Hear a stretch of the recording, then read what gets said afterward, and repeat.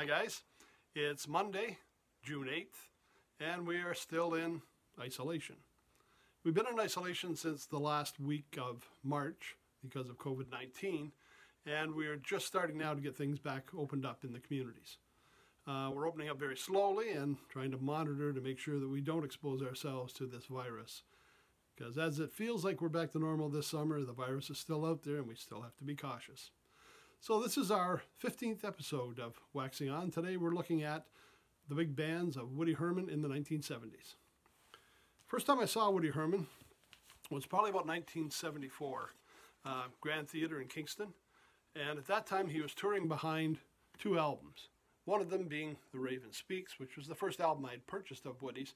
And it was a great album. It was where Woody kind of turned the corner and got into music that was more in line with what people like me, being in high school and stage bands, the kind of stuff we wanted to play.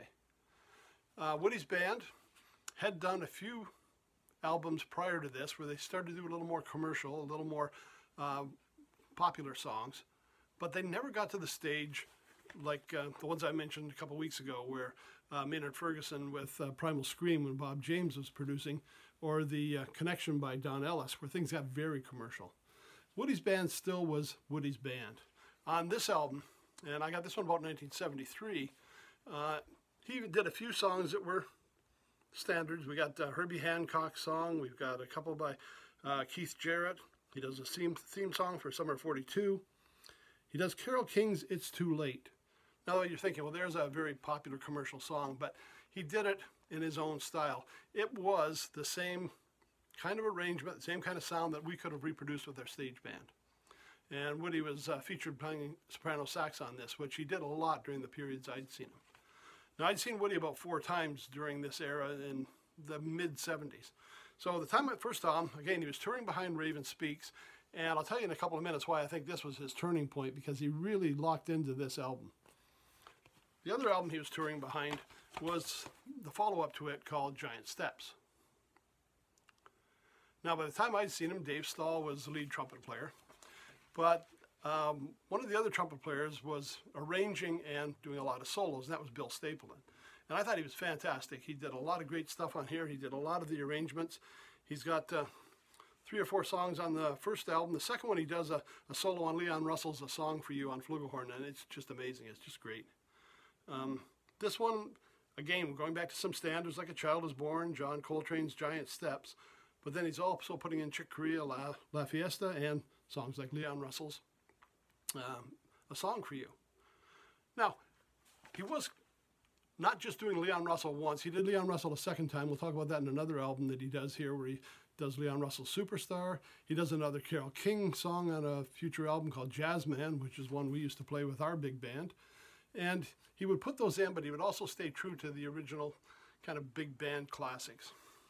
So the next album, and this one was where he brought in another trumpet player, Tony Klatka, who started doing some arranging and taking some of the solos. And Bill was not quite as featured as much as he was on previous albums. Now, this one, again, just talking how he was playing a lot of commercial music, even things outside the box. This one has a version of Frank Zappa's America Drinks and Goes Home.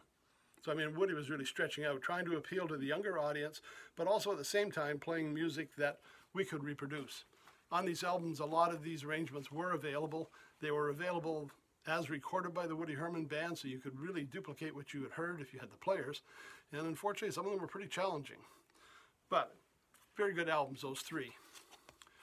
Another one that I enjoyed from this period was Woody Herman and the Thundering Herd, King Cobra. And again, we still have Dave Stahl playing lead trumpet on here. By this time, we've lost Bill Stapleton. He's not there any longer. On this one is where he does Chick Corea Spain, and this is where Carole King's Jazzman came from on the King Cobra album. Now, one of the things I enjoyed most was because I got to hear Woody 3 or 4 times. I think it was 4 times. Twice at the Grand Theater in Kingston and twice in Toronto at the Belvedere Jazz Festival that we talked about a few weeks ago. We were telling you about Maynard Ferguson. Here's one called Heard at Montreux. And as you can see, if you look up closely, the front of his music stands are still reflecting that album cover from The Raven Speaks. That's why I said I think Woody took this as a real turning point, and he locked into that as being where this new sound, this new band, this new style was coming from, and that was what he wanted to associate himself with. And like a lot of bands, it sounded best when they were live. They did a version of a song on here called I Can't Get Next to You that they'd originally done on a previous album, and it was the studio version, and it wasn't bad. I mean, it was a good song. But when they did it on here and they did it live, this thing really becomes electric. It's really exciting.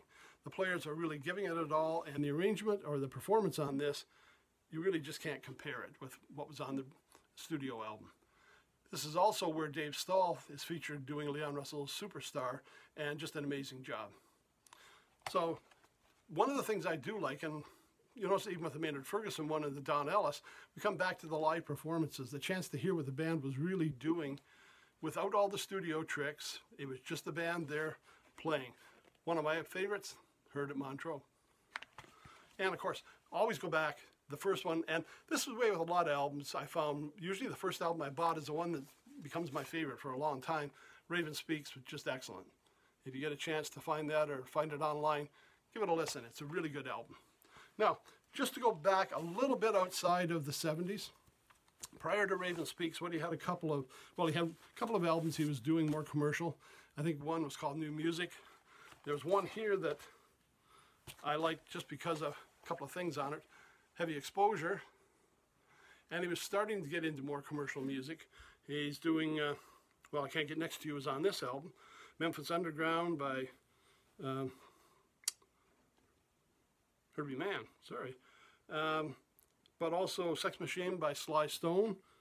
But this is one of the albums where, probably one of the last few that Bill Chase played on, as well as one of the few albums I found that had Tom Bones Malone playing trombone for him. So Tom Malone as part of the Woody Herman Band. And you'll remember we talked about Tom back during the Blues Brothers section where he had played with Saturday Night, David Letterman's band. He was arranger, trombone, saxophone, trumpet for Blues Brothers. And he's played with just about everybody. But that's where he's Woody Herman's album that I found. And another one, if you can find it, right here, Anniversary 1963, an older album. They may be called different things. A lot of times they re-release these albums under different titles. Significant song on this, well, firstly, significant because Bill Chase is still on here. So another one with Bill Chase. But we've got the trombone section, Phil Wilson. And there's a song on here called It's a Lonesome Old Town. And it's probably worth the price of the album itself. If you get a chance to hear it. And I know some people may have heard of Phil Wilson. I mean, he's not a popular trombone player, but some of the people know of him. The trombone solo he plays on here is just amazing. It's hard to describe, and it is very exciting if you get a chance to hear it. So if you get a chance, check that out just for Phil Wilson's solo. So that's it for today. My recommendations on Woody Herman. Wednesday, rock and roll, and Friday is the mixed bag. So we've got a little surprise for you on Friday.